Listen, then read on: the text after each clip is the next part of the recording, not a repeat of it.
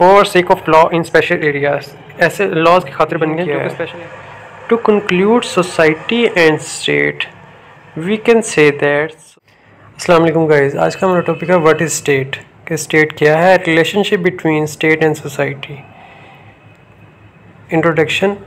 State is an English word which has been derived from status, यानी state जो है वो इंग्लिश वर्ड है जो कि स्टेटस से ड्राइव हुआ है। MD. चिविली wrote in the book Prince, MD. चिविली ने अपनी बुक प्रिंस में लिखा क्या है, that all the forces which can control man are states.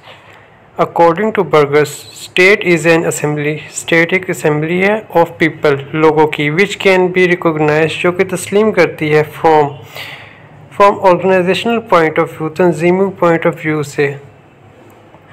According to Woodrow Wilson, state is a name of operations. State एक ऐसे ऑपरेशन का नाम है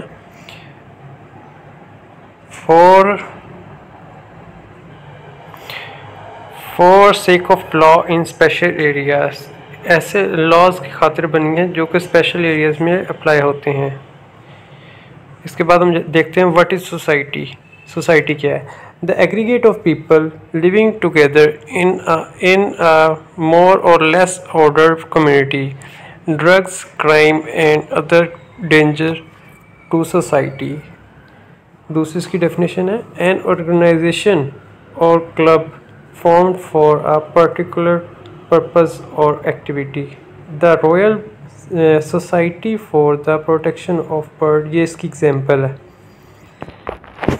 अच्छा, अब हम देखेंगे रिलेशनशिप क्या है, relationship between state and society.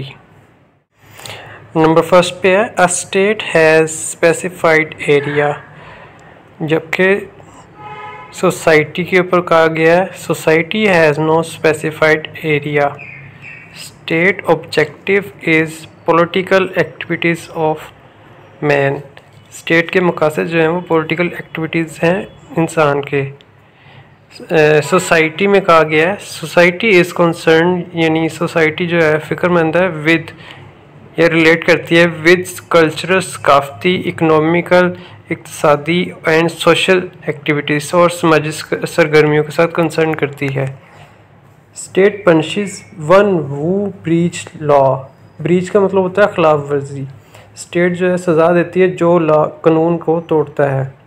Whereas society became well set up by voluntary activities, जबकि सोसाइटी जो है वो रज़ाकाराना एक्टिविटीज़ में को मिला कर बना होता है। अच्छा, membership of state is necessary and as it enable an individual to get his right and duties. State की जो मेंबरशिप होती है वो ज़रूरी होती है क्योंकि ये काबिल बनाता है एक इंडिविजुअल को टू गेट हिज राइट, अपना राइट हासिल करने के लिए और उसकी ड्यूटी को के बारे में बताने के लिए। Membership of society is not necessary for an individual. State has special in limited objective which are limited to the welfare of citizen. On the other hand, society shoulders various objectives on its part. In a state, judiciary, executive and legislature make individual act upon law. यानी state के अंदर judiciary होती है, अदलिया, executive and legislature, मकन्ना जो होता है हमारा, मेक एन इंडिविजुअल,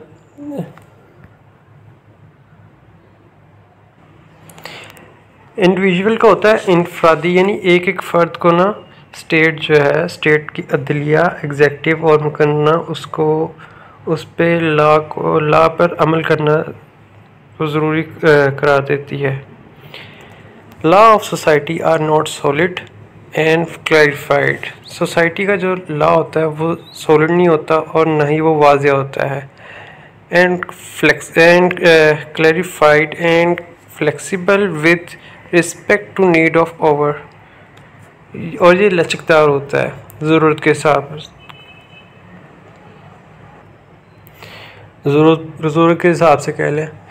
अच्छा, इसके बाद हम देखते हैं इसका कंक्लूजन क्या है। To conclude society and state, we can say that society and state correspond to each other and are necessary for existence of each other.